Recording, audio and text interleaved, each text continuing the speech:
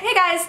Today I'm doing a video on the look that I have on my face right now. I decided to do something a little bit more creative today, so because of that and because of like the time that I needed to focus on my creativity on the eyes, this is an eyes only look, but I hope that you guys still like it, and if you want to see how to achieve this look I got going on, please keep watching. Alright, so to start with, I'm going to be using the NYX Ultimate Basics palette. And this is like the Ultimate Brights palette, and it just has like every bright color you would ever want to play with right in here. And I'm going to be creating a bright yellow haze all around the eyes. This look was almost entirely inspired by the flowers I have behind me. So if you need a preview for what is going to be going on, then you can just check them out. And the brush that I'm using is actually from the Kylie Royal Peach palette. It's a really good blending brush. I'm very pleasantly surprised. And I already had some warm tones on it, so I didn't mind using the dirty brush. So I'm going to be focusing this yellow throughout the crease and slightly winged out on my eye shape. I really have to focus color above my crease if I want to be seeing it while my eyes are open. So that is precisely what I'm doing. So again, I am just hazing this yellow, and I'm creating a shape for the winged liner later. So it's going to be going across the lash line, out, and then back through the crease, and that is why I want to make sure that the color is also focused above that crease so that there's a full haze on the top of the liner.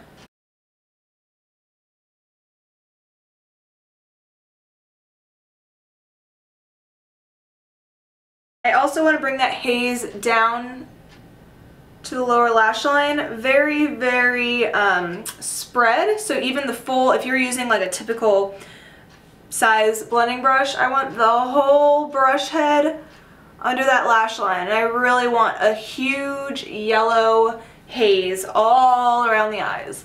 And this is what it'll look like after. And next I'm going to go in with this sort of orangey yellow color. Another good color to use if you don't have this NYX Ultimate Brights palette.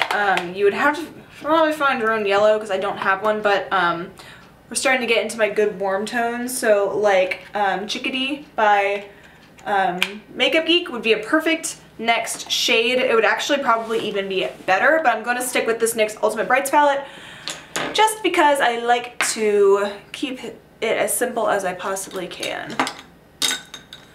No, I don't really, but I'm going to try to.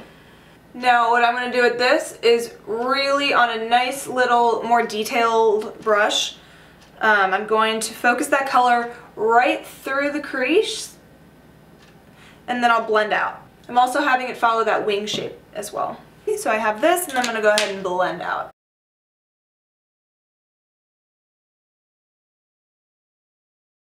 And this color is really going to be the truest marker for where that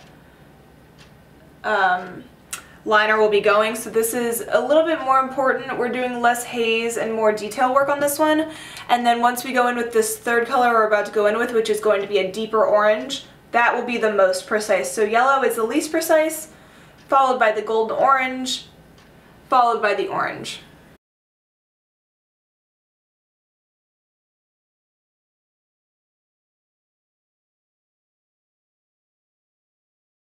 Alright, and the third and final color that I'm going to use to deepen all of this up is going to be Dazzling by Morphe, and I guess I'm a liar because that's not a part of the Ultimate Brights palette, but as I said, I was trying to keep it simple.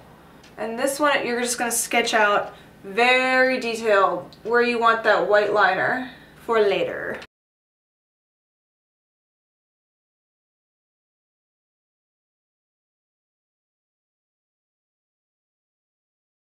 And then after I'm done sketching this out, I'm going to go mirror that slightly golden orange and this orange to the lower lash line. So first with that golden yellow from the Ultimate Brights palette, and I'm just using my finger because I'm kind of lazy now. And then with this detailed brush, I'm going to take that orange and bring it right along the lower lash line. So we're following the same kind of haze that we did on the lid, and we're following it on the lower lash line. So more of the yellow showing less of the golden yellow and the least of that orange.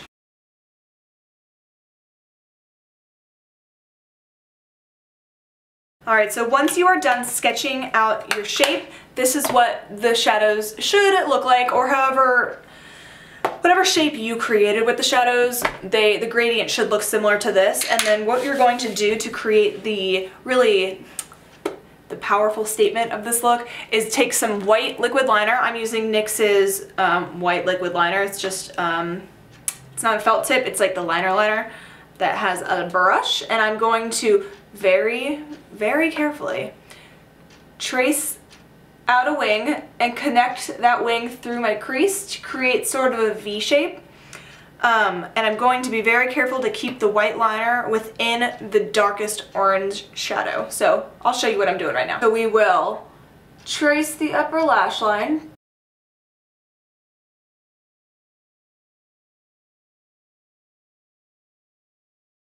And then I'm going to wing that out following the dark orange.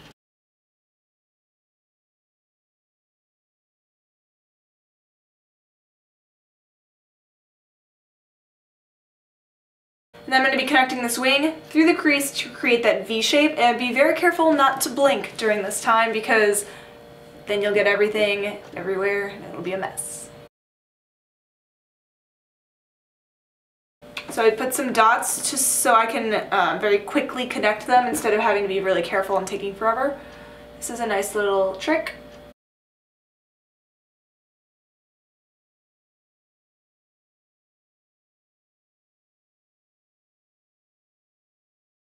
Now that I have the dots connected, I'm just going to make sure that there's a nice wing on the end that comes to a clean tip. Same with the end of the line in the crease. I just want to make sure it doesn't just end like it is right now. It's very blunt. I want to make sure it's feathering to a point.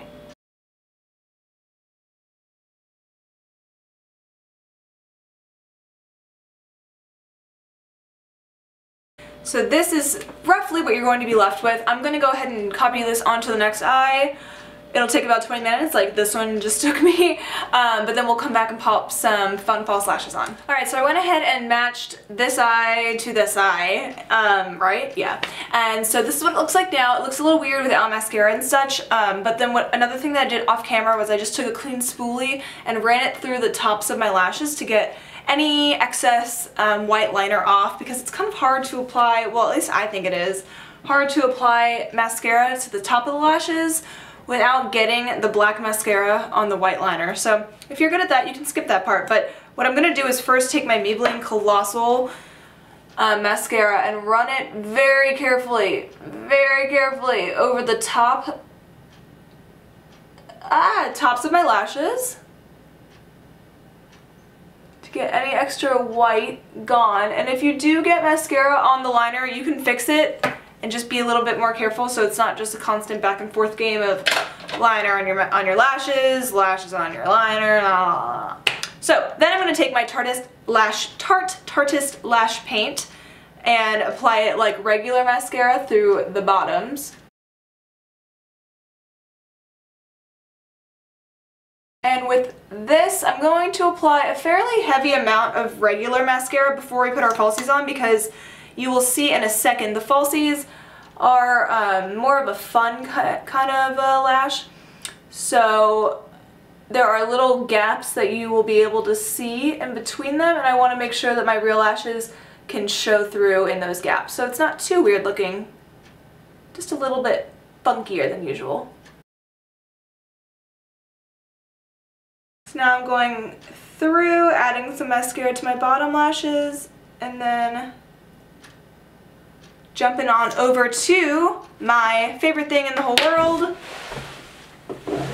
my House of Lashes Lash Story Pro. And I'm going to go in and grab, let's see, I think I'm going to grab my House of Lashes Siren. I was deciding between House of Lashes Siren and Socialize Lady, because they're fairly similar, but Siren is a bit more dramatic, I would say.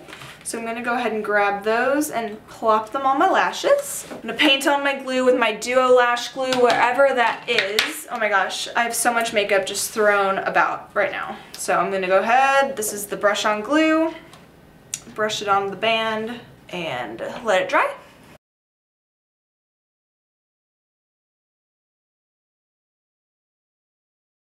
So as you can see, these have like gaps in the lash. And that is why I wanted to apply a nice hearty coat of regular mascara onto my regular lashes so they could peek through.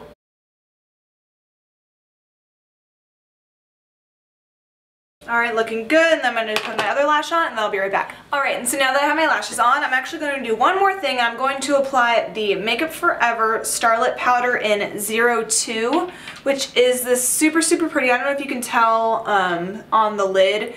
It's a super, super, super iridescent, very yellow. If that makes sense. Very vibrant yellow. It's not really a golden sheen, it's like full yellow. I'm going to apply that to the tops of my cheekbones, through the brow bone,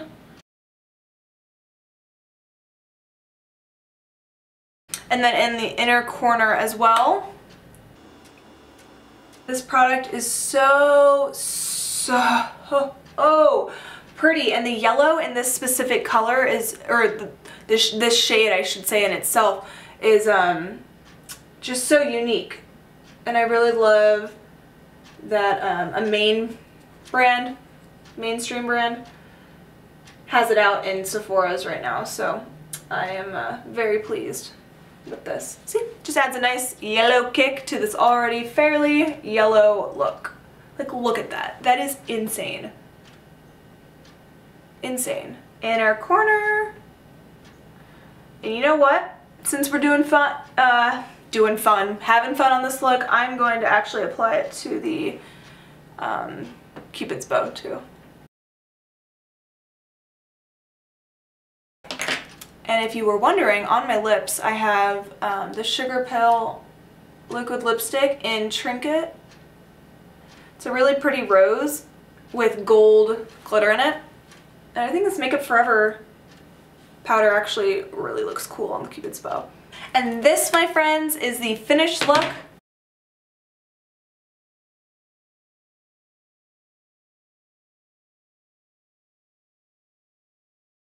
Thank you so much for watching. I very much appreciate it, and I really hope you liked this more creative video that I threw out at you guys. If you have any ideas, please leave them in the comments below.